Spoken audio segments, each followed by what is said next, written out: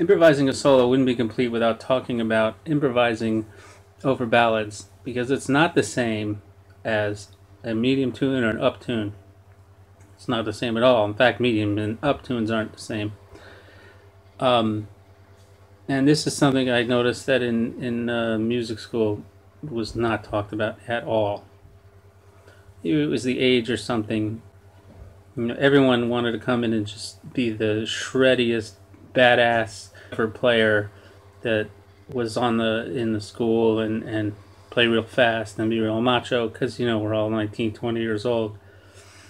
It takes some sensitivity and some maturity to play slow.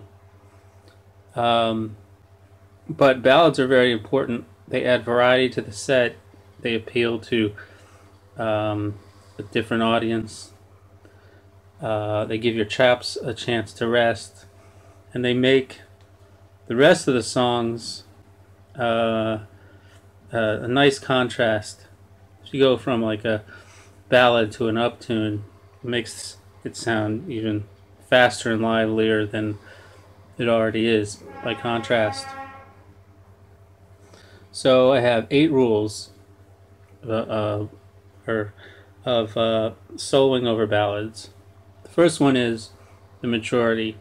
Number 1, grow up. You're going to have to show your sensitive side and not worry about shredding and being macho. Number 2 is don't get lost. The form of the song will take a lot longer to go through, and one of the many reasons it's harder to play slow than it is fast is that you can get lost in the form.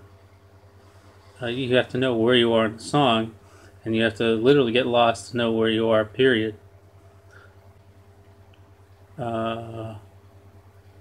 It's going to take a long time to get from the beginning of the chorus to the end of the chorus. Number 3, you want to have a legato lyrical style.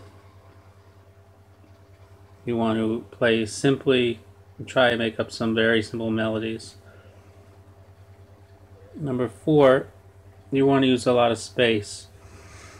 You want to lay off entire measures at a time. You don't have to worry about grabbing every single chord change.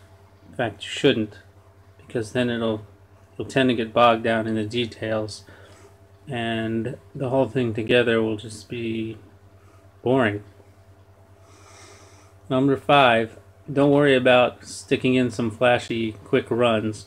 Those are going to come. Somewhere in the solo you'll find a space to put something in there. Just relax, play lyrically and with a lot of contrast, and somewhere in there you'll be able to zip out a run. Number 6, plan on playing 1 chorus.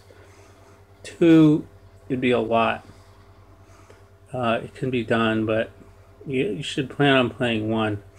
And if you go over 1, if you're really making a statement and you're trying to reach a top, a climax of the solo, and you're not quite there yet, you can go like 4 measures into the second chorus and then hand the solo off to the next guy there. You'll see this is something that Miles Davis would do occasionally. It's okay to do that. Number 7, use a lot of dynamics. Quiets and softs, and then louds, staccato and legato. Mostly legato though. A lot of emotion there. Number 8, remember, you're trying to make people cry. It's a ballad. It's either going to be real sentimental or it's going to be sad. So try to play with their emotions. That's what you want to do. Okay, I'm going to play a solo now over body and soul, and I'll show you where these different parts are.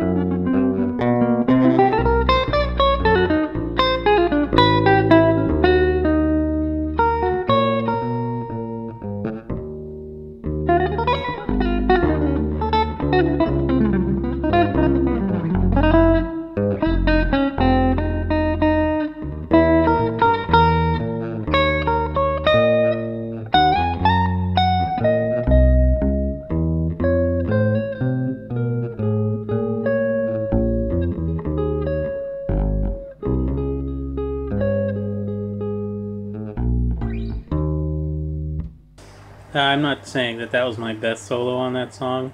The best solo on that song was probably on that I have recorded as one of my recitals. But anyway, I was trying to go down the list and get all the things in just to show you.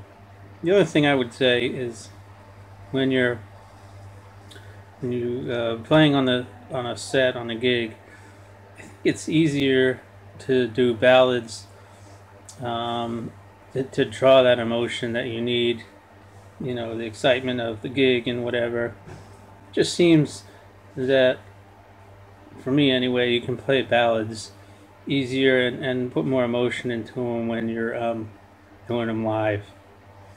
When you're practicing them, it's harder.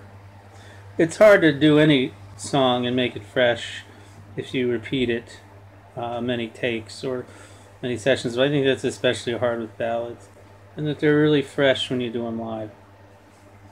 I'm going to maybe do a next video. I'm going to take this same solo and add comping to it using some of the methods I talked about in the previous videos that I got an amazing response with. I didn't expect at all. Thousands of views on those. So thanks for listening, and I hope it's helping you play ballads better. And I apologize for my lame bass playing on that song.